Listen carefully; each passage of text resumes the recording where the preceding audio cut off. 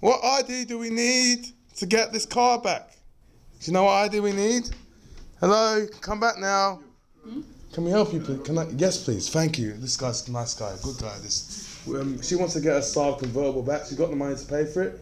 And what ID does she need to get it back so we can leave you in peace? If she wishes, there's a form. Yeah, where's the form? Are they inside your building or outside ours? There's a form to fill out. No. It tells her what she needs. Oh, it tells her what she needs. So I have to read. Right. Okay. All right. So you. Right. Okay. Where? In the left, bottom in the left. Can you just tell us vocally? Why? Oh, fair enough. Okay.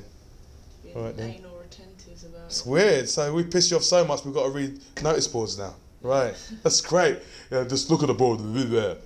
What if she couldn't read? What would you have done then? My dad's gone to Charlton, so he can't get it. So if they're going to charge, if he stays in here for another day, they charge fucking £40. Extra more money. It's amazing. Oh, it's lovely, isn't it? More money, more problems. Not for you though, for other people. Customers are advised that only one person per vehicle will be allowed into the pound at any given. I don't know what that means. £40. Storage fee. Over 24 hours period.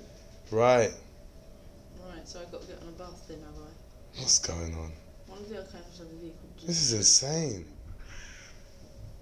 So I've got insurance. You better take stock of these numbers, I think, maybe. Passport. This is terrible. Yeah, it's alright. Right. So the law break the law every day of the week, and nobody actually does anything Same about fear, it. really. And the people that work for them don't even realise they're criminals, and they got their eyes closed. It's disgusting. They ain't even awake to the world. Uh, They ain't even awake to the law. They ain't even awake to themselves. Oh dear. They're just too pussy old because they're too good. Oh, it's a job, innit? It's a job. I'm a job's worth. I'm a job's worth. That's what I do. Our job's worth. I don't care about anyone. Job's worth. I work in boots. I don't care. I wonder why half the populace has cancer and yes, that's right. Because they have us fighting each other when we should be fighting them. It takes a job's worth to do this kind of job. No integrity. Oh, your wife must be a right bitch, because no decent one will go out of you. Only bitches go out of people like this. Who the hell will date someone like that? Oh God! Wow, how can be so evil? He wouldn't.